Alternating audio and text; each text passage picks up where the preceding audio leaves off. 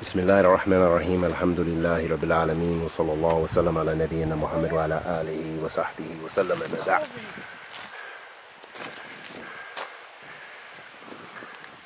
The Prophet sallallahu alayhi wa sallam said, "Dunya sijnu mu'min wa jannatul kafir."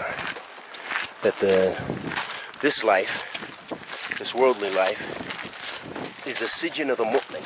It is the prison of the believer, wa jannatul kafir, and the paradise of the disbeliever. And one of the reasons, or one of the explanations, amongst some of the explanations that the ulama mention, is that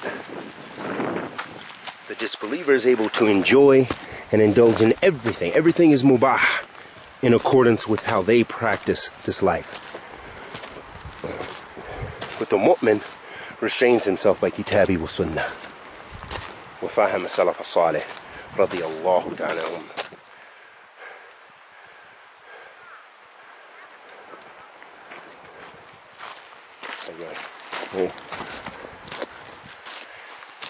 And that's the affair of the believer, with patience.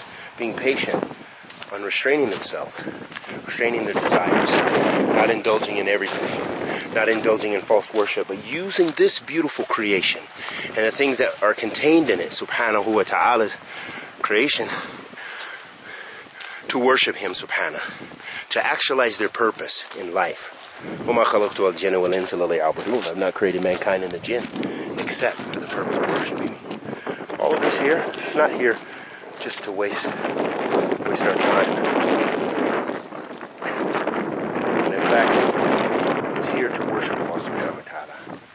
It's here to remember him, the signs in his creation.